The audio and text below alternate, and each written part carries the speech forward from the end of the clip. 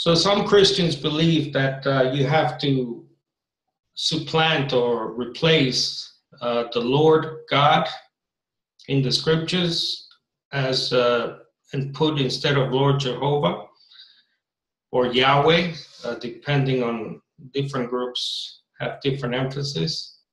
So I have someone here who was a Jehovah's Witness elder. His name is Antoine Warren. So I'll just hand it over to you, Antoine. And if you could just introduce your brief introduction and your background and what your knowledge about this subject. Okay, sure. Well, of course, I was born and raised in the organization as a witness. Myself and my wife, and we left probably been about a year and a half now. It was in the latter part of 2015, and I was all in. I was one of those type of witnesses who, as they say, you progress. You become an elder, you pioneer, you do all these things. Giving talks, things of that nature. But it was the study of the scriptures, apart from the literature, that kind of opened my eyes a bit to, various truths. And when that started to happen, things kind of took off. And so one of the first things that I started to see and understand as I, started to research, as a witness, just to give a little background of the witness mind, the name Jehovah was such a pivotal name that this is something, the witnesses held on to dearly. You can meet, in our ministry, when we went out in the field ministry, you can meet a person who professes to be a Christian and has we would admit they have a good, solid understanding of scripture. But the question next, in the back of our mind, we're waiting to get out is, well, do you know God's name? Do you know his name? That was our, stepping stone. Okay, you have this knowledge of the scriptures, but do you know his name? And we're waiting to use Psalm 83:18 about the name of Jehovah. He's the... Okay, I thought I got... No, I'm just bringing it up here for people. 83... 18. It's a little feedback there. That's why I pause. It's the echo. Okay. All right. Well, it's there a little bit, but I just talk through it. But of course, the New World Translation, and there's a few other translations that say that you alone are Jehovah.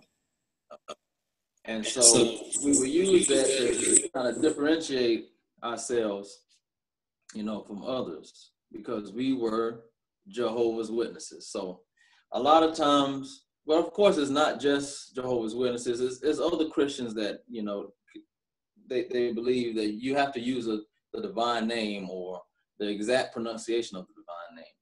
But anyway. Now, just to interrupt you for a second, Antoine, why was that? Was it simply because you guys were known as the Jehovah's Witnesses? So why was it a sort of, be all and end all that the people you met who were not of the organization, that was sort of the first thing you had to? Well, yeah, that kind of started, back before my time. That was in the president of the society's time, Rutherford, J.W. Rutherford. And I believe it was in 1931, if I'm not mistaken about that year. That's when the name Jehovah's Witnesses came up. And he wanted to use this name to kind of differentiate his organization from the rest of Christendom. So he held to this name, Jehovah. And he built this organization, Jehovah's Witnesses. And then fast forward a few years, around 1950, in that area, that's when New World Translation. I think it started in the Greek scriptures first. They had the New World Translation, and then finally it was, the Hebrew and the Greek scriptures together, and the divine name Jehovah was put in there. But a lot of the doctrines and theology is built around that particular name. But what I found interesting, though, as I left, is what I wanted to get to. Once I left, I started to notice a couple of things, because I started to see some of the things that they were teaching, they were either unsure about, or either it just, it wasn't true. It didn't hold up. Like, for an example, like I just mentioned, we use that particular name, Jehovah, higher than anything else. But yet at the same time, here's a quote that I found once I first left. It was in the brochure. This was published by the Watchtower. The divine name. Now, I don't believe this is in print anymore, but you can still find it somewhere. But the divine name, it was published in 1984. But it says, how is God's name pronounced? Now, this is from the organization who, elevates this name, that particular name and pronunciation above all else. But it says in their publication, how is God's name pronounced? It says, the truth is, nobody knows for sure how the name of God was originally pronounced. So when I first saw that, I'm like, wait a minute now. Okay, what are we talking about? So if we don't know exactly how the name is pronounced, so why are we elevating this particular name above everything else? Something's kind of missing there. And so I had to take it a little step further. Can you just pause there? I want to show people what you're reading there is similar to something I became aware of today, actually, and I'll just show people the meme here. So this is Watchtower magazine, December 1st, 1950. Mm-hmm. The bottom one, we don't say that Jehovah is the correct pronunciation of God's name. For that matter, neither is Jesus the correct pronunciation of Christ's name. So they lump in the Jesus name with the divine name there. But the point is that you're making it here is that the Watchtower themselves at one time, I don't know if they still hold that position, concede that you don't even know how to pronounce the divine name, right? Right. Okay. Yeah, and it's tons of information about that. Mm-hmm. Here's another one. Okay. I don't know if you have this one, but now this book is definitely out of print. But it was the Aid to Bible Understanding. It was published by the Watchtower in the 70s, 1971. But it was like a Bible encyclopedia of all types of topics. But I think that was taken off of the press and replaced with the Insight books later on. But it says, in part, I can't read the whole thing, but it says the pronunciations, Jehovah and Yahweh, by combining the vowel sound or vowel signs of Adonai and Elohim with the four consonants of the Tetragrammaton, the pronunciations Yehovah and Yehovah were formed. The first of these provided the basis for the Latinized form Jehovah. The first recorded use of the form dates from the 13th century CE. Raymundus Martini, a Spanish monk of the Dominican order, used it in his book. I can't pronounce this, so forgive me. I think it's Pugeo Fidei of the year 1270. So here we have a Spanish monk. You can see the Tetragrammaton. Right. If I could just pause you there again, I did find this quote. This was published the top. Right, that's part of it. Yep. So it's 1980. It says that monk Raymundus Martini, a Spanish monk of the Dominican order, first rendered the divine name as Jehovah with a right. This form appeared in his book Pugeo Fidei, published in 1270 CE. That's Christ's era. over 700 years ago. So that's a Watchtower magazine of 1980. Yeah. Okay. That's right. Yeah. That same quote that's there, that was in the aid. Okay. It's aid book. And they just reprinted it in the Watchtower. So, but I started to see how the name kind of developed. So if it was the Tetragrammaton there, it didn't have any vowel points. How do we know how to pronounce it? So the fact of the matter is, let's say, okay, so we found the fragments of some old Septuagint manuscripts for the Greek scriptures. Okay, so they're there. We still don't know how to pronounce it. Either way, in the Hebrew or the Greek, we don't know exactly how to pronounce it. So some people say Jehovah, some people say Yahweh. The point is, well, fine, that's fine. But we're missing the point. The point is, what did Jesus, the Son of God, what was his whole point of the matter when he prayed for his apostles and all other believers in John 17? He said, I have manifested your name to them. The people of Israel already knew what God's name was, so that was not the point. The point was he wanted to manifest who he was, his character, his qualities, his ways, his plan. He wanted to reveal all these things that the Most High God was. He wanted to be able to manifest this intimate relationship with his Father, with us. So if we're tied down to an exact pronunciation of it, we're kind of missing the whole point of what we have to have with our Father.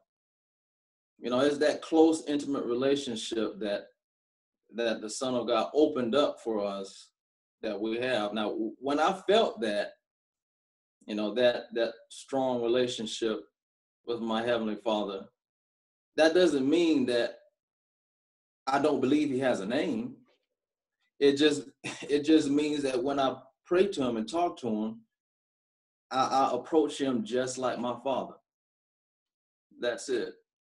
So all the other,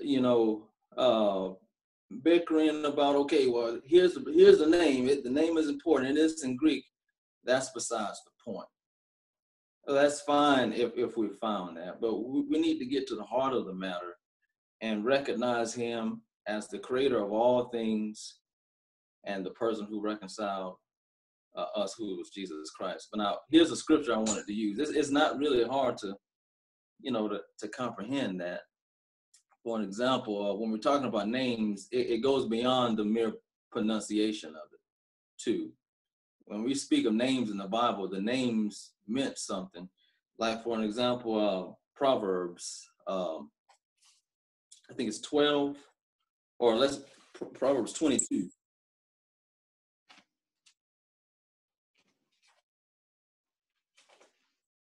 Yeah, sorry to the viewers for the echo every time I share the screen. I don't know why, but Proverbs 22. Right. Okay. 22:1. Okay. A good name is to be chosen rather than great wealth, good favor more than silver or gold. Okay, so if we're to have a good name, are we talking about how to pronounce our name, or was this writer speaking of something else? Was he talking about our character and who we really are as a person? Well, I would venture to say he's talking about who we are as a person, having a good name. I don't have I have a name that a lot of people have my name. But at the same time, who am I? Who am I as a person? How can I make a good name for myself? The same thought is in Ecclesiastes 7:1. And the thing about it is, if you go to any Jehovah's Witness funeral, this is a scripture that's always used. Is always used in their outline. Sorry, Antoine, the echo again. 7:1. Yeah, that's it. A good reputation is better than precious perfume. Likewise, the day of one's death is better than the day of one's birth. Okay. Now I like that translation too. In the ESV, it says a good name. Okay. Good name. Instead of reputation. Yeah. Right at the bottom here. This is the Net Bible, by the way, folks. This is a free online thing, and it's got good footnotes. So at the bottom there, you can see what Antoine is referring to. In the Hebrew, it's literally name. They paraphrase it as reputation, which is which is the same point you're making right now, right? Right. Exactly. Okay. So if we can make a good name, a good reputation for ourselves, right. Now you think about what the devil has tried to do with the Almighty God, and the nation of Israel had a problem with, connecting themselves with false gods throughout the Old Testament. So now here we go. We can make a good name for ourselves. Now it is obvious that the Most High God should be able to make a good name or a good reputation for himself to separate himself from all other false gods. And this is what Jesus tried to teach too. He manifested his name. He showed who he really was. He showed who the Father was, his character and his love for people. This is the main gist we have to understand. We need to understand how much our Heavenly Father loves us and his reputation and his character above any and all other things. So, exact pronunciation, we do not know it. Whether we have the fragments in Greek or we have it in Hebrew. Obviously, the Tetragrammaton is there, but we shouldn't miss the point of what we're talking about. A name is not just the mere name. We're talking about who he is. That's what we don't want to miss. Right. So when Jesus, as you pointed to that John 17, when he says, "I have given them your name," right. This is not literally saying I wrote it on a papyrus or whatever they use. Also, right. as you're saying this, I'm reminding. This goes back to the Davidic. Sorry, not the Davidic, but the covenant itself.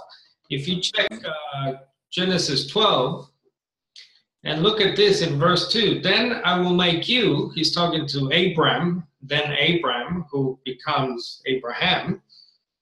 I will make you into a great nation. I will bless you. I will make your name great. Mm-hmm.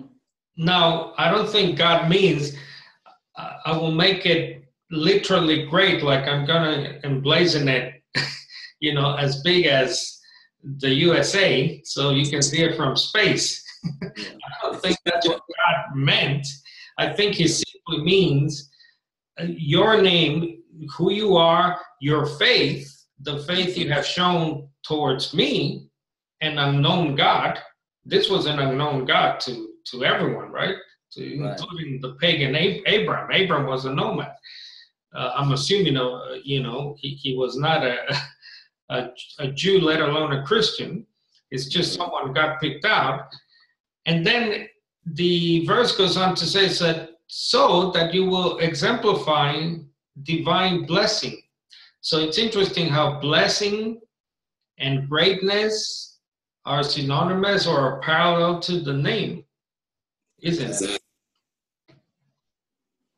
Right. That's absolutely in line with what we're talking about. You can so when you found out through your research, and you were an elder, right, in the organization, you told me? Right. So you were teaching a lot of the organization's doctrines, but as you further delved into the matter of the name and all this, as you said earlier, you saw that there was sort of an evolution. And the origin of it was Catholic. And Yes. and it's interesting. So what you're telling me, which I didn't know, is that basically the Jehovah's Witnesses is in a way a Catholic creation, because they carry a Catholic name. The Jehovah name that a monk in the 13th century came up with. Is that what you're basically? Is that right? That's what's written. Wow. That's exactly what's written. Now, what's interesting for us all these quotes, it seems like the things like the one that we showed in the Watchtower about Ramundus Martini. If you were to go to the JW online library now, I don't even think you can find that name. It's like they want to erase that quote from history for whatever reason. I can speculate why they did that, but either way, it's clear to see where that name was, originated from, and it's clear to see why they were trying to use it to elevate Rutherford, use it to elevate and to create this organization. So instead of insisting on what we were talking about earlier, understanding who God really is, they had to have a creation of this name to put everything together. That seemed to be the hook in everything. So sometimes when you leave, that's embedded in your mind so much, it's kind of hard to shake free from using that name, Jehovah. And like I said, I wouldn't condemn a person from saying that name or saying Yahweh. Now, that's not the purpose of all of this. The purpose. Right, that's not the point. The point is that people shouldn't say it. People shouldn't. Right. The point is that the organization. Know what you're saying, though. Right. Know where it came from, and to understand really what Jesus was trying to do.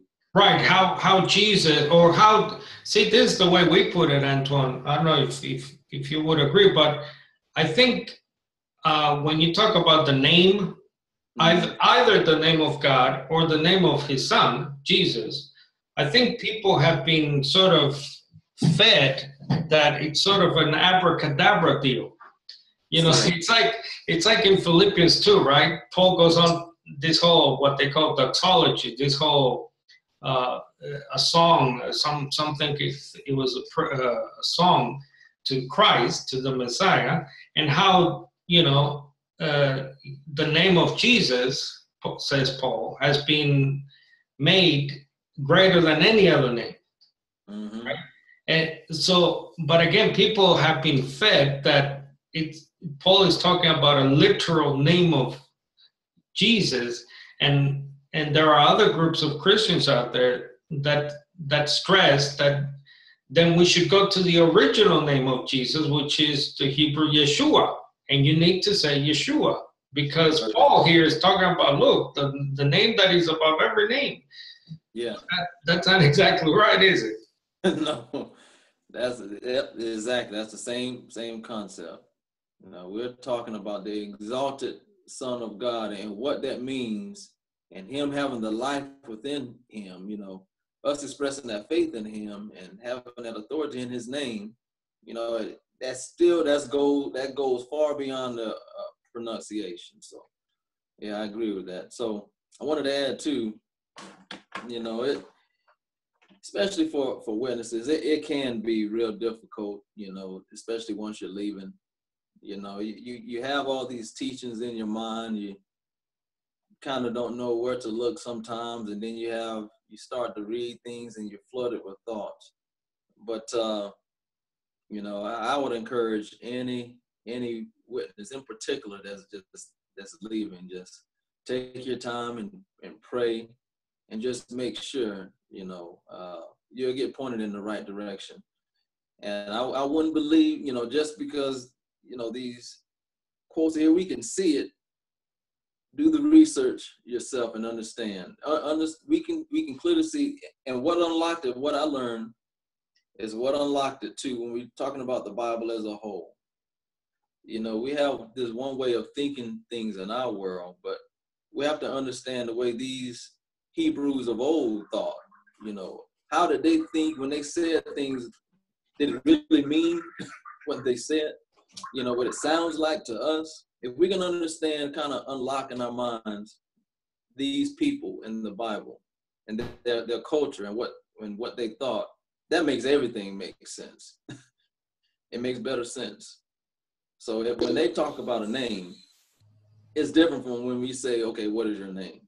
They're talking about completely different. It's interesting. I think my wife gave this example. There are sort of vestiges today. There are sort of remnants of that sort of ancient Near Eastern custom.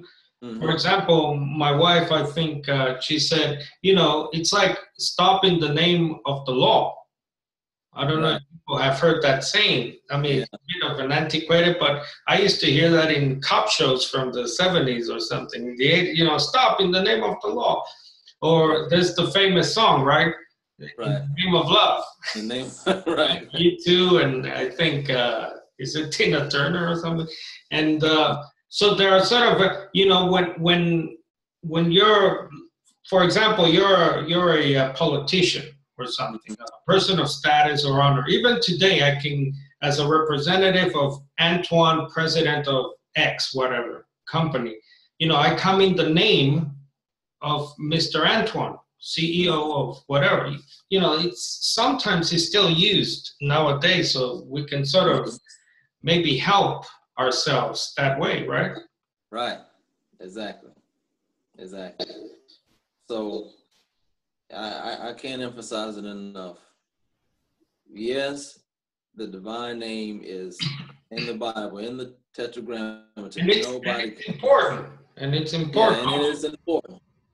But we just want to go up a notch to understand what is meant behind the name and what it means. The meaning, right. to sanctify or to manifest its names. It goes above an exact pronunciation.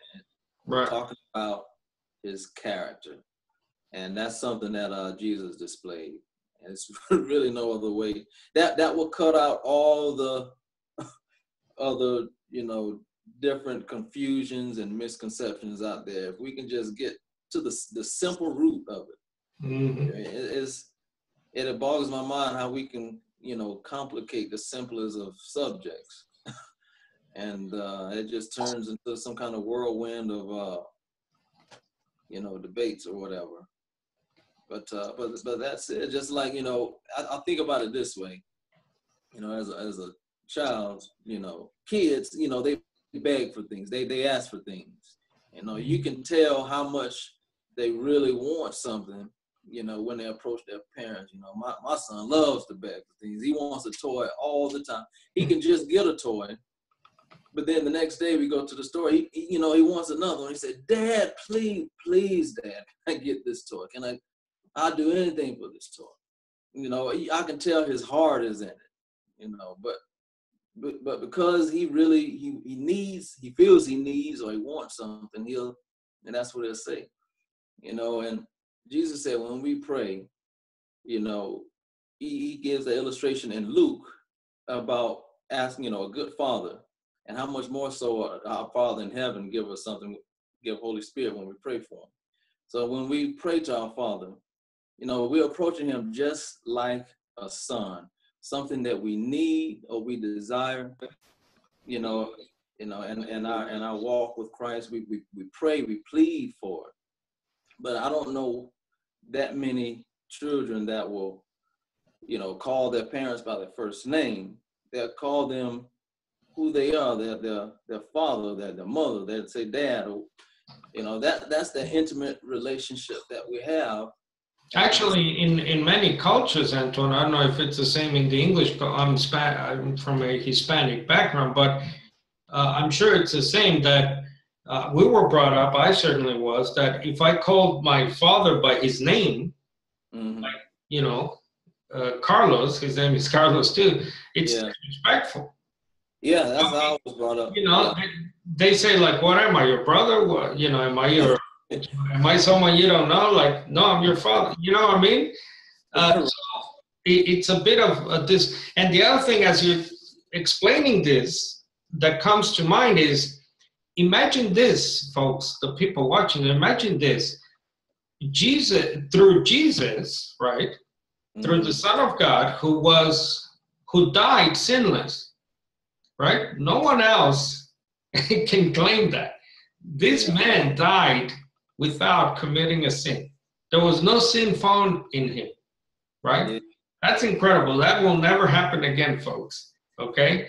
And because of that, he was raised. He's the firstborn of the resurrection, right? The first of many brothers and sisters to come. Because of that, God brought him back to life. And not only that, says Paul in the famous Philippians to him, but he exalted him to the highest, right? So high that he's currently at the right hand of God Almighty. So that man who died sinless, who has been raised to life, the only human being to ever have come back from death, by the way, through him, we can, how can I put this? Call on the God and Father, the creator of all things. We can call to him in the same way he did, in the same intimate way he did, in the same unique way that he had access to. And I'm as sinful as anyone, you know what I mean? Yet through Jesus, through his sacrifice, through his blood, we are brought in that same intimate relationship that they shared uniquely. Right. Why would you want to give that away? Exactly. Isn't that an incredible? That's the mystery. Paul says in Colossians 1:26 and 27, the mystery of all the ages is Christ in us. What God is doing in us with his Son is creating this new creation. And Paul said also in Galatians that he sent us the Spirit of his Son in us. And Galatians 4:6. And so just like you're saying, you know, because we're sons of God now, just like Christ, because of him and what he did, we have that same intimate bond and connection with our Father, just like he had with his Father. You know, he had to get off to quiet times and quiet places to pray intimately all night sometimes. We have those same, you know, yearnings at times. And we pray to him and approach him just like our Father. And again, not saying we don't know his name, but it's that bond that, you know, as a witness, I didn't understand this. Right. Through Jesus, the relationship is, you know, right. It goes to another level. Yeah. It's to a level never before seen and never before shall be seen. And only in the faith of Jesus, and only if you believe Jesus, will you gain that access to the creator and God of all. Can you imagine that? So now if you want to get dogmatic and say to people, no, but you have to really know his name, or we have to know how to pronounce his name and so on. I think it loses a lot of what we're talking about here. It seems that way. Sorry, you were going to say about as a JW? Yeah, as a JW, you know, we're not taught that. You know, we pray to Jehovah and we're his friends. We were taught, you know, if we're not part of the 100, this is a different subject. I'm not even going to go into that. But if we're not part of the 144,000 who were said to be the anointed Jehovah's Witnesses, we're of a different group, then we can be his friends and we pray to Jehovah and he can, you know, love us. But it didn't feel the same whatsoever. You know, looking back, you know, I've always had a love, you know, for God. But, you know, what Christ opened up was something, is just the most unbelievable thing. So that was hindered in the organization. You couldn't have that special relationship, that father-type relationship. And also, is it true that knowing now who Jesus is as well? I mean, this is tied to who Jesus is. The JW, the organization, teaches that he was the Archangel Michael. Right. You also no longer believe that, is that right? Oh, no, not at all. So that has helped also? That has helped too. That has helped too. And if you don't know truly who Christ is, then how can that open up, because he says he's the way, the truth, and the life. Now, what path are we going to if we're saying that Jesus is Michael the Archangel? And he pre-existed himself as Michael, and now he's in the womb of Mary, and now he's exalted as Michael again. That whole thing is lost. So now you basically are caught trying to measure up, and you never feel worthy, and you just live in a constant fear. But now you have this exemplar here who was a human, a total human being. Yeah. It started like we started in the womb. Exactly. He chose to do things the right way, the passionate way, and he did all things for us and to be glorified. Now, he opened up this door for us, and hey, we can do it too. We can do it too. Because our brother has done it. Jesus Christ has done it. Just to go back to something you said about the website of the JW.org, let me look for that name. Let's see, the name was, copy. There it is, Raimundus Martini, right? Right. So let's see what happens. Nothing. Yep. Yep. So let's just search for Martini. Maybe the drink is here. Let's see. Yep, same deal. So just that August 20, that has nothing to do with it. So it vanished. So right. So it's interesting because they've been citing this character since the 30s. Is that right? Since the 1930s at least it goes back to? At least. I know for sure. I saw a quote from 1980 and then 1971. Right. So we got this. I just picked out a few. Right.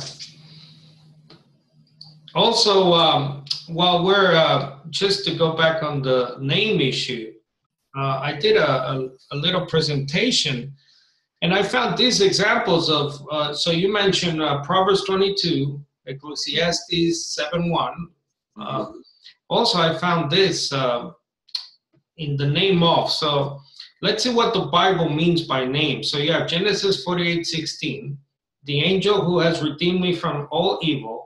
Bless the boys, and in them let my name, so that's the angel's name, by the way, the messenger, be carried on, and the name of my fathers, Abraham and Isaac, or Isaac.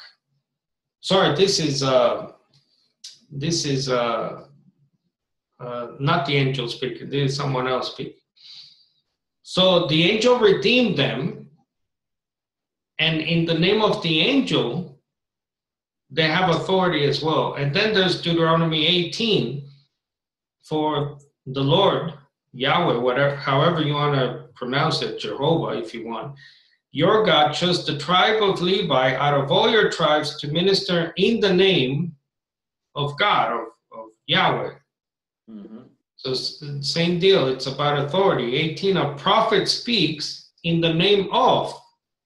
So the context there being in the authority of God you speak. You speak for God, you're representing God, and guess what? You're also as God, right? Like Moses, Exodus 7:1, Exodus 4:16. Also, I found that it has to do a lot with power, authority. You got Deuteronomy 25, the first son she bears shall carry on the name of the dead brother. That's interesting, isn't it? So you carry the name, which means maybe property, maybe slaves. At that time, they owned slaves. So maybe you inherit that through the name.